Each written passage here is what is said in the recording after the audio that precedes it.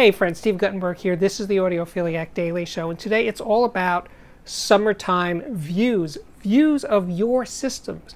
Vintage systems, new systems, home theater, desktop, headphones. It's all here. Panel speakers, horns, lots of really cool horns, lots of cool tubes.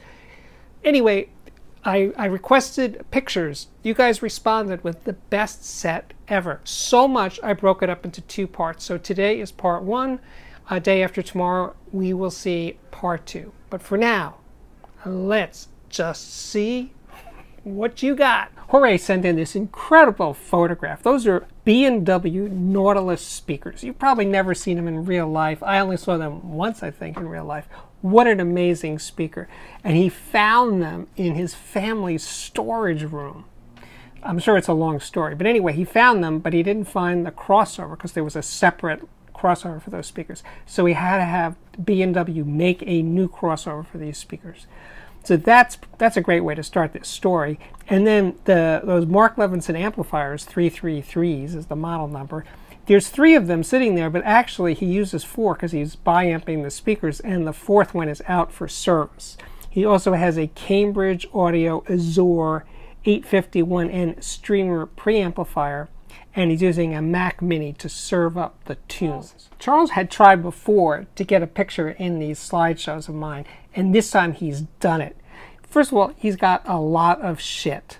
He has the Freya preamplifier, Freya Plus, and he's running it with new old stock tubes from GE, RCA, Sylvania, Raytheon, CBS, and some other stuff.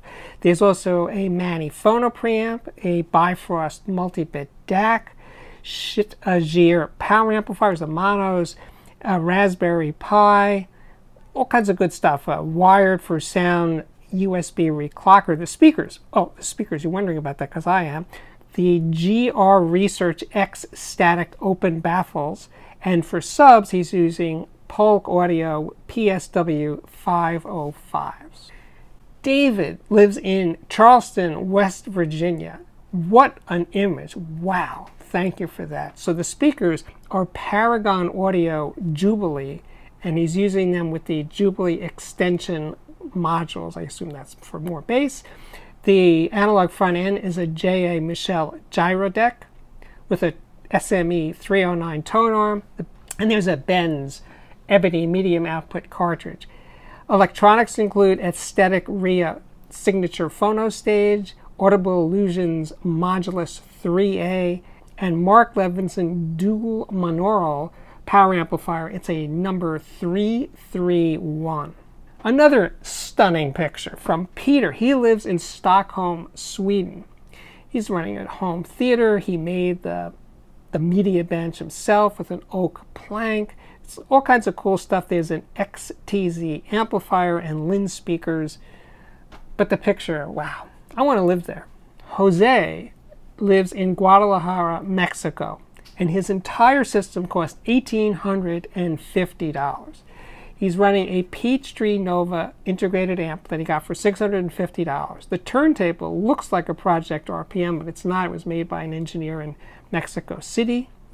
There's a cool DAC. The speakers, I do know those. Those are ELAC Debut F6.2s. Those cost $550. Headphones are Philips Fidelios, and he's using a MacBook Pro to serve up tunes via Tidal.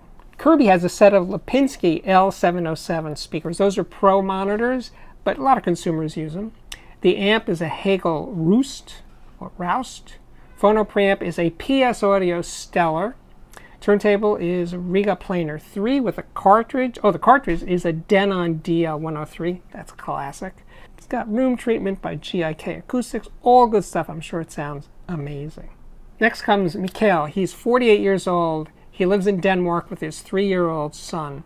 His speakers, these are classic. Electrovoice TS940DLX. They're active speakers being driven with 15-inch woofer and a compression driver.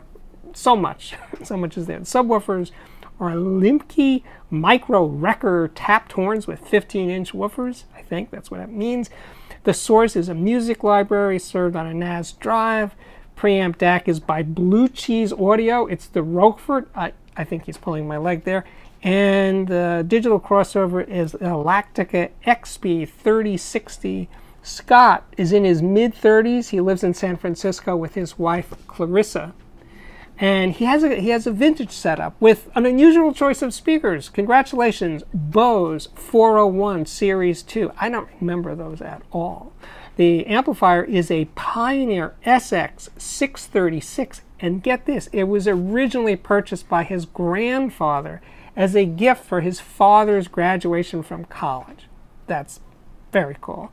And the turntable is a PL120 Pioneer.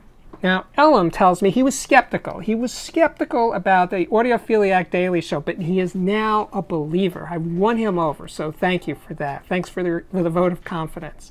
For the speakers, he's running Klipsch Heresy 2s with an SVS PB12 subwoofer. The DAC is a Chord Cutest. The Yamaha amp is a S1100, and he also has, for some reason, a Yamaha receiver RX A2050. Oh, for the Klipsch center and surround speakers. And he's running Audeze Sine headphones. Yale has well, there's a lot going on here with Yale's system. He has a Voice of Music integrated tube amplifier, and he has Alltech Model 14 speakers and a Thorens 124 turntable. Okay, so far so good. Then there's a DJ setup with a Cadessa mixer, a Gates CB11 turntable, a Rusco Mark V turntable, Fairchild, that's gotta be cool, 255 monoblock amps, the Fisher 300 amp, and for ancillary speakers, there's a 1950s era Alltech monitors that his wife wants out of the house ASAP. Here we have Clyde's system, and he said in regards to my request for room treatments, he sent this, and this is pretty cool. It's a painting. It's on the left side of the image there. It's a painting called Carrie Forest by Susan Hood. It's 55 inches wide, 35 inches high, and 3 inches thick. The front canvas looks like a forest, but it has vertical slits. And then there's a second canvas behind that one that's painted sky blue, and it also has vertical slits. And then there's a third level to it with sound-absorbing felt. Sean has a tidy system. He's running Ariston RD11 turntable with a Dynavector DRT XV cartridge. There's also a Lab LCR Mark III phono preamp, a Cambridge Audio DAC Magic 100. There's a Dell i7 Mactop with J-River, Exposure 2010 S2 integrated amp. The speakers, they look familiar. Those are B&W Nautilus 805s.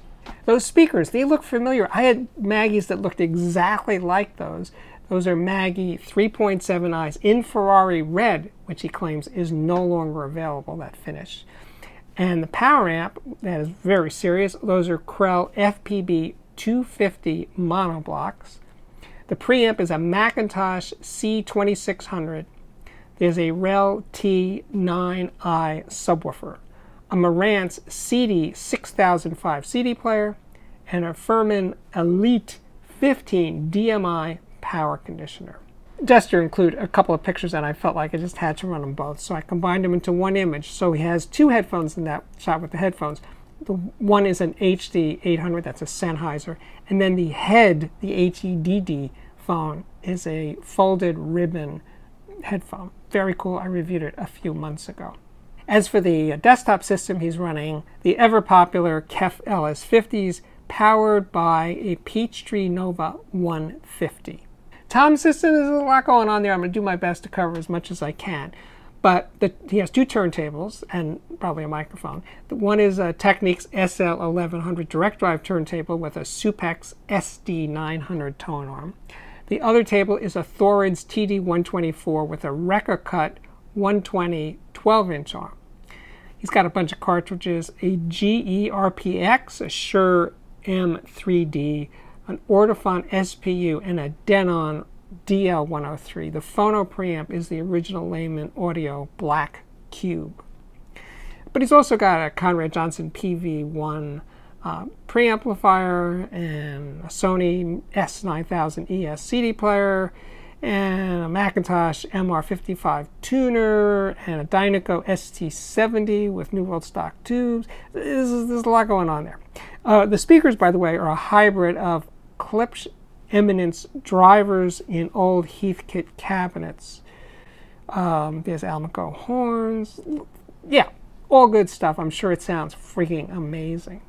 Randy's moving up in the world. He has Vandersteen Quattro speakers, a VPI turntable, a Bryston CD3 player, a Lumen T1 Streamer DAC, Audio Research LS15 preamp, Esoteric Audio Research 834 phono preamp, a PS Audio power regenerator, and a Bryston 4B SST2 power amp. This concludes part 1 of the Summertime Views. Images, your images shown here on the Audiophiliac Daily Show. Thank you to everyone who took the time to take pictures and send them in to me. I truly appreciate it. If yours wasn't in this first round, come back in 2 days for part 2 of Summertime Views, and maybe yours will show up there. There were so many great ones, so many. The quality level, just, you guys outdid yourself with these images. So, thanks to everyone. My name is Steve Guttenberg. This is the Audiophiliac Daily Show. Thank you so much for being here day after day. If you dig it, please subscribe. If you don't dig it that much, don't subscribe. It's okay. I can handle it. If you dig it, though, please give me a thumbs up every now and then. I keep forgetting to ask you guys to do that, and I hear it's important in terms of the YouTube algorithm. With that, I can say my work here is at last complete. I really do hope to see you back here again, actually in 2 days, to see the rest of Summertime Views. Bye-bye.